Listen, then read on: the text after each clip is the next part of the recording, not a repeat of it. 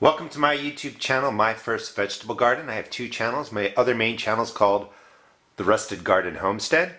Today's first episode in Grow As I Grow is really making sense of seed starting indoors.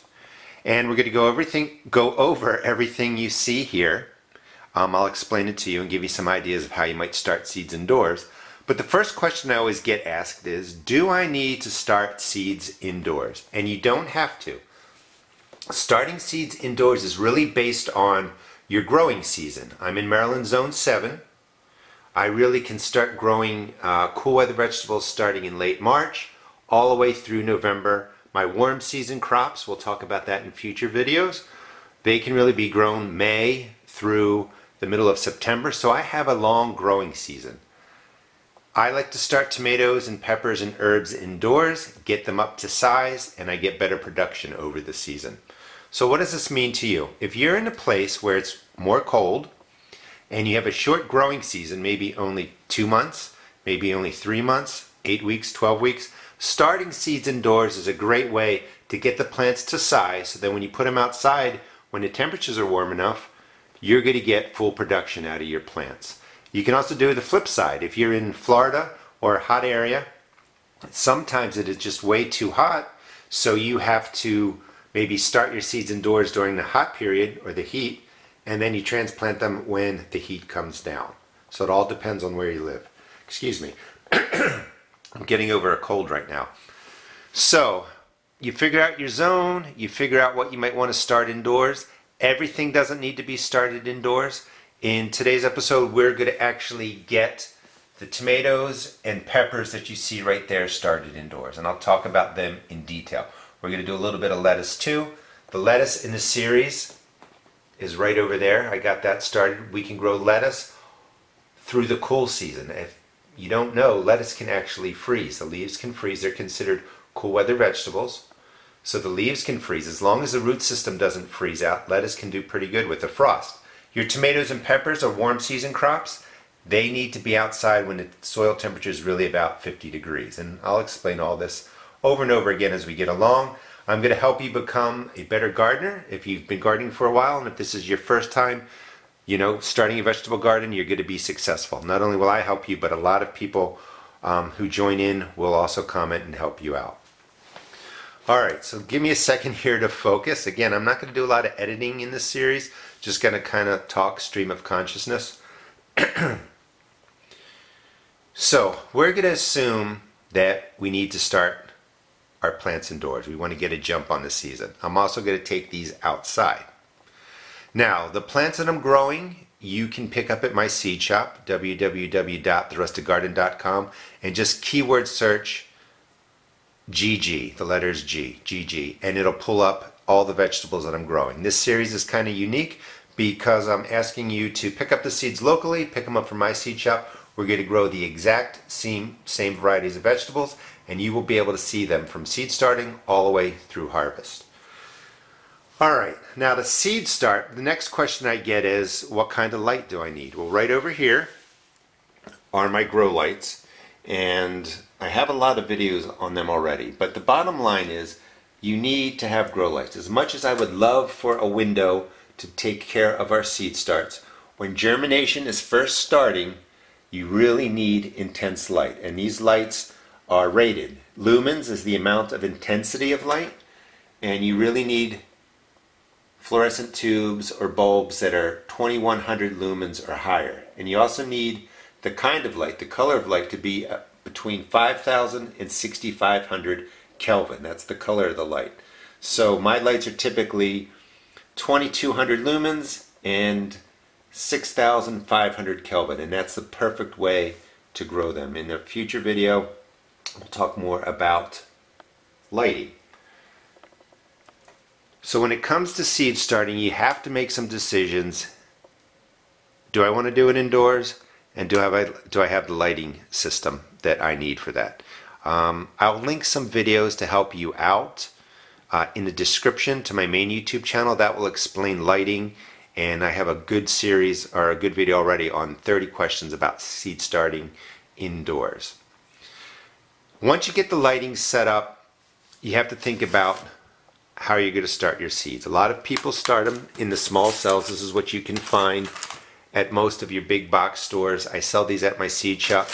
The bigger cells are nicer because if you're only, say you're only growing what's in this series and you only need 1 or 2 of each of the varieties of peppers or tomatoes, well, we would put them in here, we would label them, and they can actually grow in here the entire period for the 6, 8, 10 weeks that you need them to grow.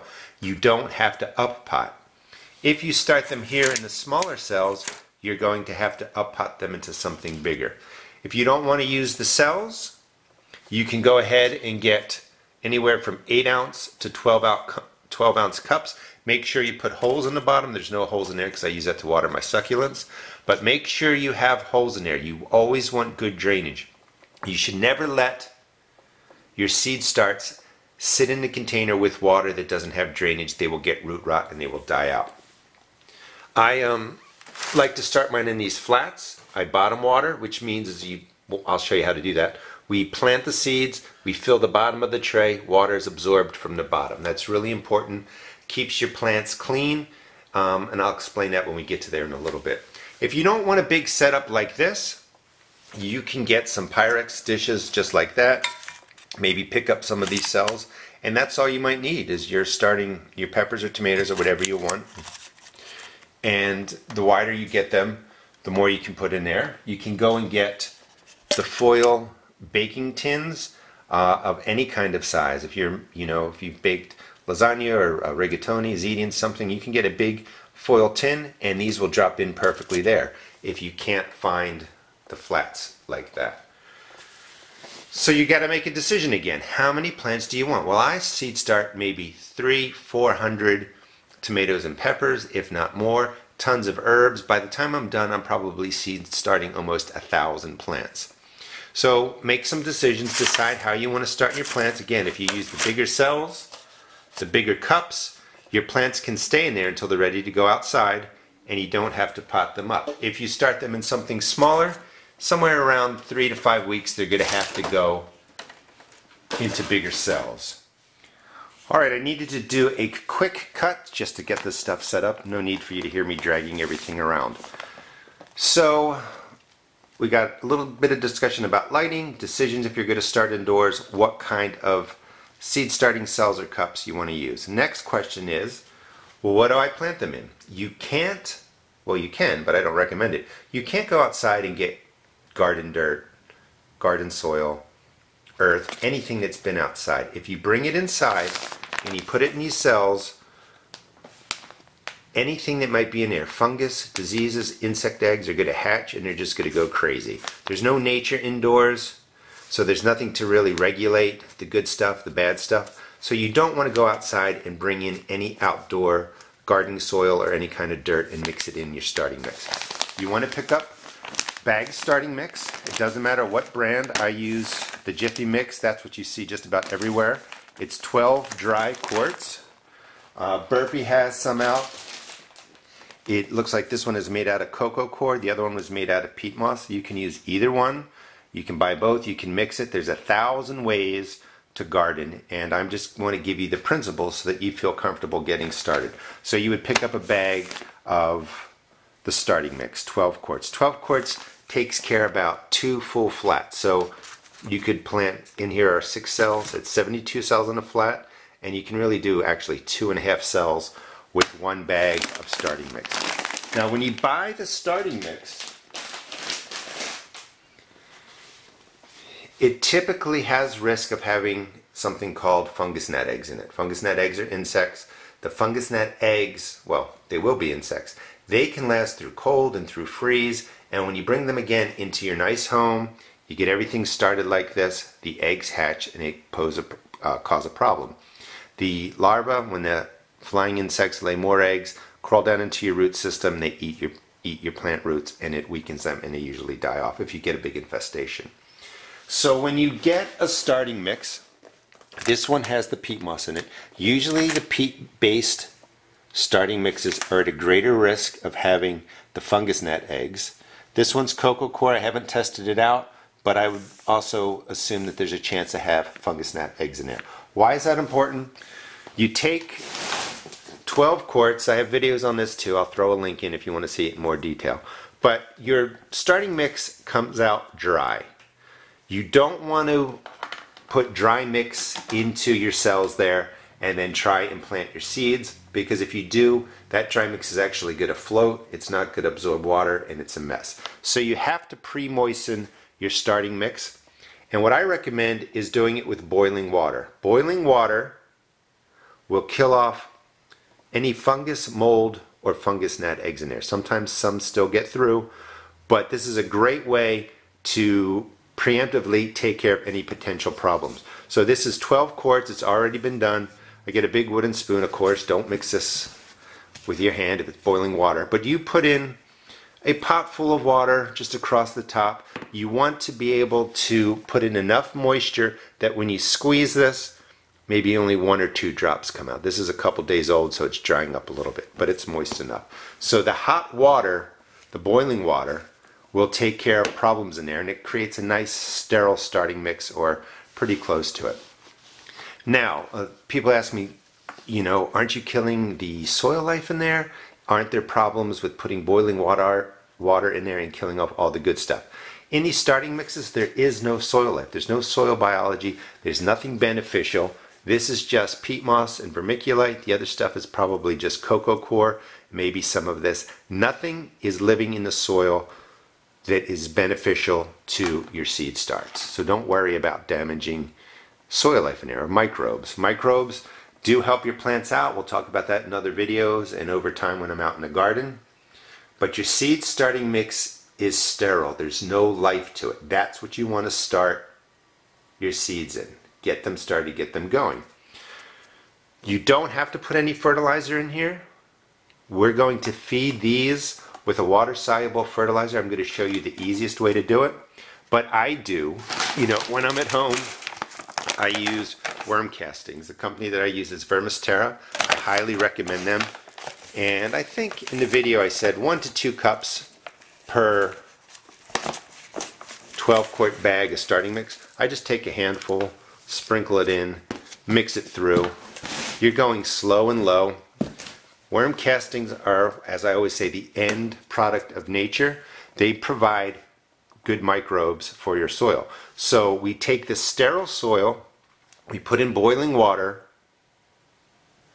we kill out anything that's bad potentially, and that's mostly the risk of fungus gnat eggs, and then you can add back in soil biology, and I'm doing it with worm castings. Again, you don't have to do this. It's just one way that I prefer to do it, and again, there's 1,000 ways to do this. So rule number 1, don't overstress. You don't have to copy everybody on YouTube. You don't have to do it perfectly. You don't have to be, you know, the gardeners you see on TV. You just got to do it your own way. And I can tell you that your vegetable seeds want to grow. You really have to work hard to kill everything off. So even on a bad day, on a bad week, or if this is your first year and there's a learning curve, you're still going to get nice production. And in the description I will put links that explains more of some of the stuff I'm talking about, because I could go on for hours and hours and hours. So that's the quick overview of getting your seed starts ready, or getting ready to start your seeds. And again, if you go to my channel, we're going to be focusing on 7 different varieties of peppers, 7 different varieties of tomatoes. We have 2 kinds of lettuce. We have a lettuce mesclun mix, a radish mix, and I have some bigger packages that include cucumbers, zucchini, squash, and things that can kind of be set up for your first vegetable garden. So these have been growing almost 4 weeks. I got them started. I wanted to show you what they look like. We are going to start primarily peppers and tomatoes today. I'm going to show you how to do that. I'm going to show you how to thin them down so they look like this. I'm going to talk to you about bottom watering. When you're watering, you wait for your saturated soil. That's nice and dark. It's been watered yesterday.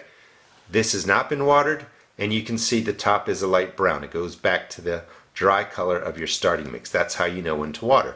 We're also going to feed these with a water-soluble fertilizer. So you are getting a big introduction today on seed starting. We're also going to get some of the lettuces started. You can grow lettuce actually indoors. It's probably the easiest plant to grow indoors for harvest. These are going to go outside in another video, but we'll talk about that too. Alright, so let's start with getting set up. I'm going to actually have to switch the camera to a stand so that I can work with both hands. But let's get to seed starting the tomatoes and peppers. Oh, real quick, let me just show you what we have. Starting right, going left. That's a Rutgers tomato, Mr. Stripey tomato, Jubilee, sweet banana pepper, Cubanelle pepper, Marconi red pepper, Cayenne red slim pepper, California Wonder, jalapeno, that's Paris Island lettuce, and I forget what this one is. That's Paris Island, and this is forgot the name. It's a red leaf lettuce. These are generally, we got the Marglobe, the Beefsteak, black crim, and large red, or black cherry and large red cherry. These are the main plants in the seed package, Grow as I Grow. This is what you're going to see me take care of for the entire season. So let's get started with setting up the smaller cells to grow our peppers and our tomatoes. Alright, now I know I covered a lot of information, so let's just do a quick recap. We're starting plants indoors because we want to get a jump on a growing season. We can use the small cells. If we do that, we're going to have to pot up. That's what I'm going to use today, and that's what I mostly use. You can get bigger cells, plant in here. You're going to have fewer plants, but you have to decide how many you need for your garden space. You know, for instance, my garden's going to be 40 by 80 feet, and there's going to be probably 20 raised beds in there. You can start them in here. You can start them in cups, and then you won't have to pot up. When you're starting indoors, you're not going to be able to use a window. You're going to have to use grow lights. And actually, after we get to planting, I'm going to show you a little bit about the grow lights so you have an idea of what you might have to buy. And the video that I link in the descriptions, the videos that I link in the descriptions will be really helpful in figuring out how to set up a grow light station. It is really easy, and you'll be really proud of yourself once you do it and you have plants growing in there. So this is what we'll have in about, let's see if I put a date on here wisely. I did. So these were started on February 2nd. Today is February 23rd or 4th, actually, lost track of the day. So in about, let's say 3 weeks, this is the growth you're going to get. And you can see that tomatoes tend to grow quicker. Peppers grow a little bit more slowly. They take longer to germinate. So when you are deciding when to start your tomatoes and when to start your peppers, you do it this way. These are the main plants we're talking about. We are going to cover lettuce too. These are warm season crops. They can't take a frost. They don't like the cold. So you figure out in your area when the temperatures, the average night temperatures are about 50 degrees. You don't need to go out into the yard and, you know, take the temperature out of the ground. But you want to kind of look it up, figure out when you're getting rains and it's 50 degrees, frost is gone, you want warm earth. If you plant your transplants into cold earth, where it's like 40 degrees, they just sit there.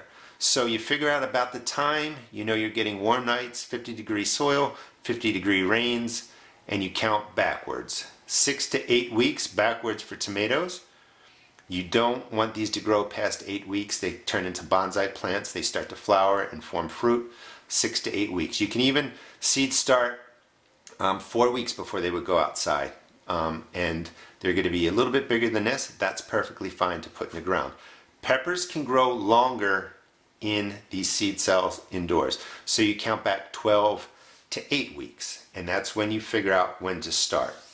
Most of mine I'm going to put out probably later April. My soil is going to be a little bit cold, but I do some tricks to warm up the area. But mostly my stuff goes out, you know, the first week of May. So let's pull the lettuce out because we're not going to concentrate on that right now. And we're going to seed start peppers. And one thing about peppers is the different varieties germinate at different speeds. You can see some are bigger, some are just starting to break the surface.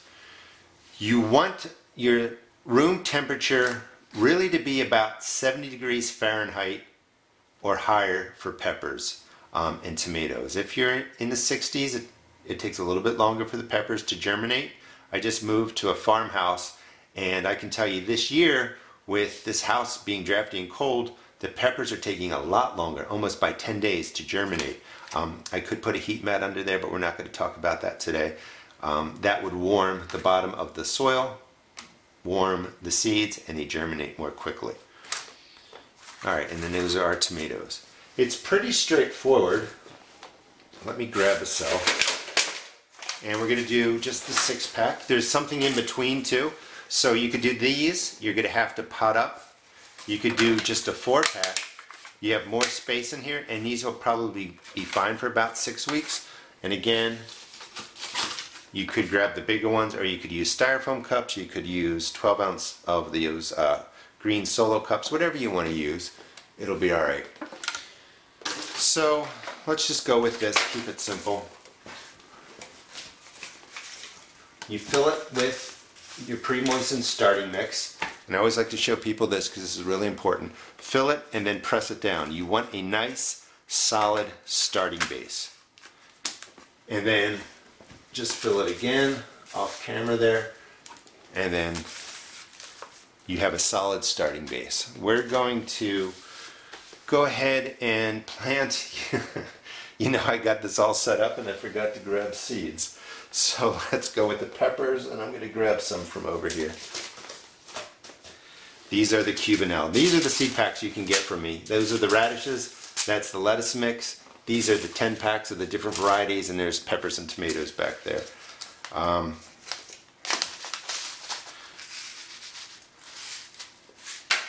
Cubanelle peppers. And you would do this for all the different varieties of peppers. There's 7 different varieties, and it's pretty simple. You just take one seed. I put them one in each corner.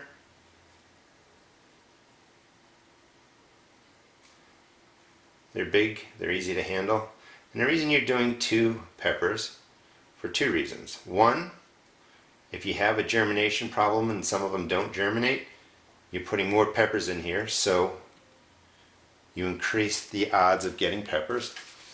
And a lot of people don't know this. You can actually grow 2 peppers in the same space and almost double your production. I've been doing that for years. So you have your peppers, and you're just going to press it down about 1/4 inch. It doesn't need to be perfect. You could go down 1/2 inch. Just get it below the surface.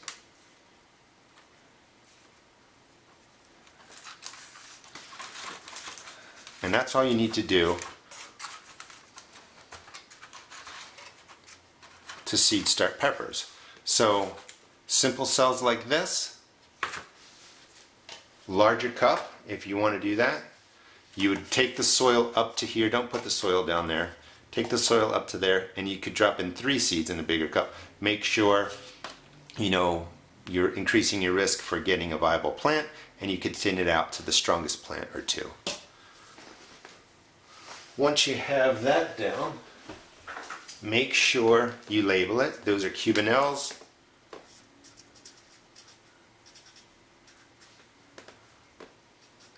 And today's date, like I said, is the 23rd or the 24th. And then you mark it. Now, peppers, just so you know, are going to germinate if you're closer to 80 degrees and you're like using a heat mat. They're going to germinate really quickly, maybe in 7 days. If it's in the 70-degree days, 70-degree temperatures Fahrenheit, it's going to be somewhere between a week to 2 weeks. If you're in the lower temperatures in the 60s, it can take anywhere from 2 to 3 weeks for your peppers to germinate. Peppers can also take up to 4 weeks to germinate depending on the variety. So the warmer, the better into the 80s for peppers. And that's just how you set up all your peppers, and this will be successful. I mean, this is a successful way to plant your peppers. It's worked for me for 20 years, and you will have success yourself. All right, so the next step, incidentally, these are beefsteaks that I'm growing for a contest. Put them in a bigger cell so I don't need to be potting them up. So let's do the tomatoes again. Let's just do the bigger cell. So if you start with the bigger cells, you're saving yourself a step of having to pot these up into something like this or into the cup. Again, you're going to fill it up. Let me get off screen there. this is too loose, so just press it down. I just heard the ding on the computer too. If you want to follow me on Facebook, I'll put the link in there. It'll take you to the Rusted Garden Facebook group, and you can follow me on Instagram. And I'm going to use those social media sources to really let us interact and talk with each other, help each other out, show off our progress, all that kind of stuff. Alright, so let me grab some tomatoes from over here. What do we have?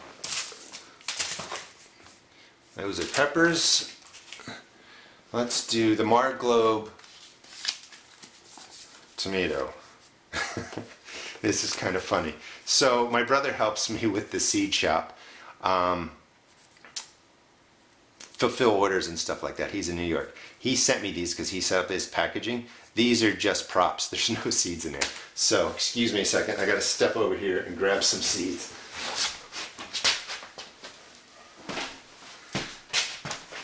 And we're going to grow the Marglobe as soon as I can find them here. And I'll give you a little look into my seed shop. I save a lot of seeds and sell them for the tomato plants. The other stuff I order from different companies. So this is what you get. I order bulk seeds and then I repackage them and sell them. So we have the Marglobe tomato seeds, a little bit smaller, and something like this, 1 or 2 seeds in each corner. You can't grow 2 tomatoes in one space. They get way too big. You can only do that with peppers. And you get a lot of tomato seeds. So don't worry if too many fall. If you store your peppers, your tomatoes, and your seeds in Ziploc bags, and you can see, all I do, push them down 1/4 of an inch to 1/2 an inch. They will all come up. And that's all you really need to do for seed starting your peppers and tomatoes. And again, we would mark this down, Marglobe, whatever today's date is, and put it in there. So once you have this done, you have to water them. And bottom watering is the most effective way to do it. One, it saves you time. If I had to fill this up and then go and pour it on top of each of these, that takes a long time versus just throwing in 2 cups here, letting the water absorb. Not only does it save you time, but it's more hygienic. If I'm pouring water on here, I'm going to be splashing soil around. If there's a disease or fungal problem, maybe just with this area, I'm going to splash it over here. When the seeds haven't germinated yet, I could wash the seeds out. I could wash the seeds down. So always just bottom water. And let's use this as an example. So you just fill it up to about 1/4 inch or 1/2 inch deep. And we're not going to water those. We're going to water this one. And I'll show you why. Because the question I get a lot is, when do I water? And you water when the tops have dried. This is well saturated. Your seed starts always dry from the top first, and then they work their way down. And if timing works out here, hold on, they should be moist down at the bottom, and they are. So they dry from the top down, and they'll be fine for a couple of days. So it'll dry, but you can see that it's still moist down here, dry up top. The roots are getting plenty of water. The reason you want the tops to dry is because it helps manage fungus and molds when they need moisture. So if the top dries out, the fungus and molds can't multiply, can't do their thing. It helps keep the plants clean. Also, fungus gnats come up here, they lay eggs, they need moisture. If you let this dry, it helps control any possible problems with fungus gnats. So when you see the top dry, you know within a couple of days you're going to have to water them. There's always holes, always make sure you have holes, and you just drop it in there. And it will absorb water. That's going to darken. We'll get back to that in a second. And basically, you know, with practice you figure out how much water you need to put in here. And within 30 minutes the plants usually take up all the water that they need. You can't leave the water in there for really, you know, past 24 hours. You can cause a problem. It's called root rot. It's where too much water sits down here. The roots rot. You get an oxygen problem. So really, after an hour or so, dump out the excess water. You can wait 24 hours if you have to. All right. So, as you noticed, well, first we planted. Then within about 2 or 3 weeks, you're going to get germination of your peppers. Really within 5 to 10 days, you're going to get germination of your tomatoes. And when I do these cells, sometimes I put in more seeds. And you basically, let me see if I can grab the scissors. You want to thin these down to one plant. You don't want to pull out the plants that you're not going to keep, because if you do that, you disturb the roots. So you're just going to cut the weakest ones. I know people hate to do that. These are a little bit over planted because I was test germinating, but normally I would just put in 2 or 3 seeds like you saw me do in the bigger container. And then you just leave the largest plant in there. And you'll have your main tomato plant in there. So those two have been thinned down and they're going to look something like this. And when they get to this point and to this size, your tomato plants are ready for feeding. And I'm actually going to save that for the next video because I can go into a lot of detail about that. So that's the general setup. We start with the basic seed starting mix. Maybe you put in some worm castings or something else. You don't have to. Get your seeds in, get them under grow lights. Alright, let me reach over, grab those lettuces. Now, lettuce is probably one of the easiest things to grow. These are again from the Grow As I Grow series, and they were started on January 27th. So this is almost 4 weeks of growth. They've been in here a little bit too long. But I want to show you one thing that I did. So I started them in these 6 cells. I popped one out. This was about probably 7 or 8 days ago when they should have been split. You can see this is a bunch of seeds. We're going to go over planting in a second.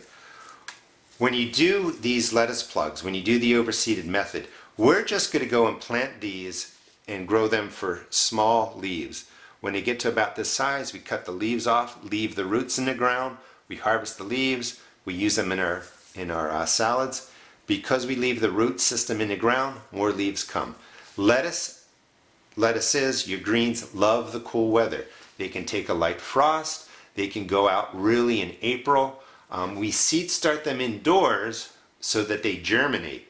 Once they germinate, they can do well in 40-degree soil, 40-degree days. They can even handle 30-degree nights, 28-degree nights. They can take a frost. We germinate them inside so that when we put them outside, they're not waiting for the right temperature to germinate, and we get our lettuces growing more quickly. So if you make a plug, I'm going to show you how to do that. After about 3 weeks, you just tear it right down the middle, and then you could put them into bigger containers, and that's what I did here. If you'll notice, 3 cells are missing here. I just broke them just like I showed you, dropped them into these bigger cells, and they've already outgrown some of the smaller ones. When you keep things in smaller containers, they look healthy, but their roots get bound and the leaves don't develop as well. So you really have to make sure you manage your time of potting up. These are ready to go outside. These are going to be going into a video where I'm actually putting my water in here now, but I flip this over and make a cloche, and these will grow really well during my cold weather. I'm getting sometimes still nighttime temperatures down into the 20s and teens. But you can start your lettuce indoors, and you can push it outside early, and you can do some things to keep it warm around the environment. You create a micro environment, and they grow really well. You can also let these grow at this point on a sunny windowsill. The grow lights are most important for the germinating seeds, and I'll talk about that when we move over there. So if you want to make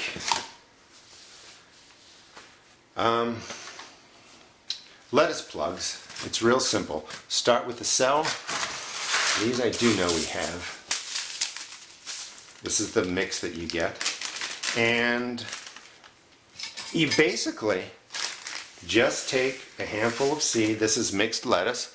We're putting in anywhere from 8 to 12 seeds, maybe 15, maybe more, into each cell. We're going to get these germinated. They germinate extremely quickly, sometimes within 5 days, in about 2 weeks after germination. So you always say, when do you transplant? You wait for them to germinate and you count from there. You don't say transplant in 4 weeks, because sometimes your seeds could take 2 or 3 weeks to germinate. So when these germinate in about 5 days, about 2 weeks after that, we're going to want to up pot them or get them outside. This is a little bit dry. This was a prop tray. But you just mix them in just like that. You're not worried that every seed gets covered.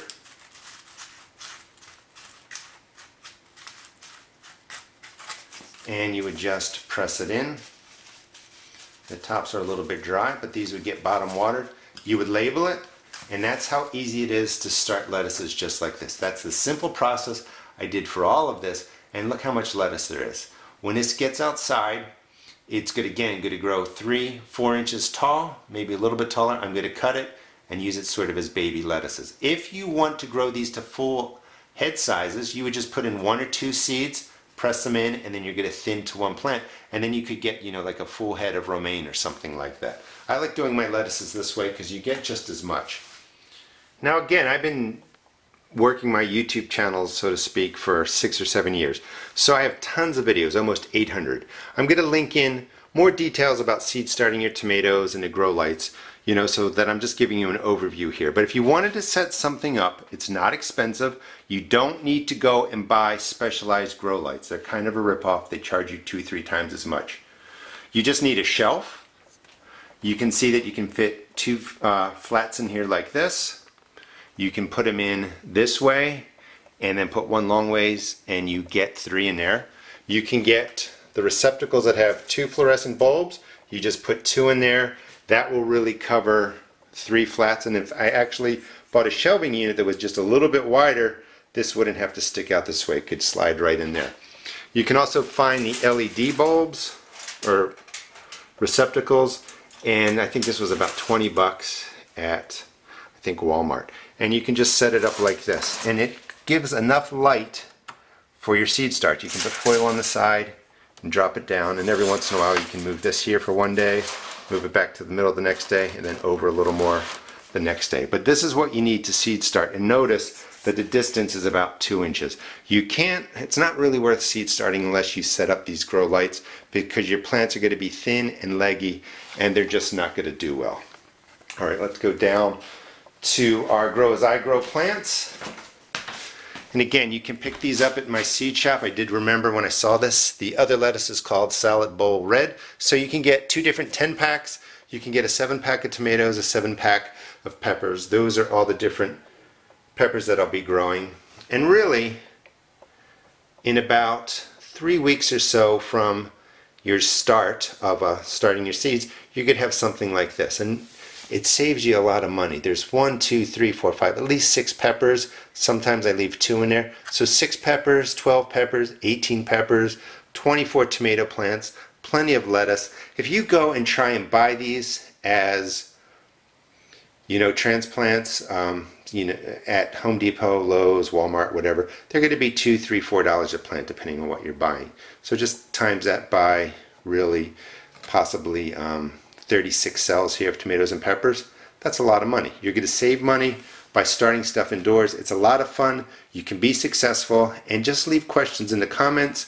follow me on Instagram, follow me in the Facebook group, ask your questions, and I will, and the seasoned gardeners will help you be successful. Again, general overview of how to get started, and I will link in more specific videos that detail how you do the stuff I showed you today. Hope you enjoyed the video, and episode 2 will be out in about, I don't know, let's say 10 to 14 days. Thanks for watching.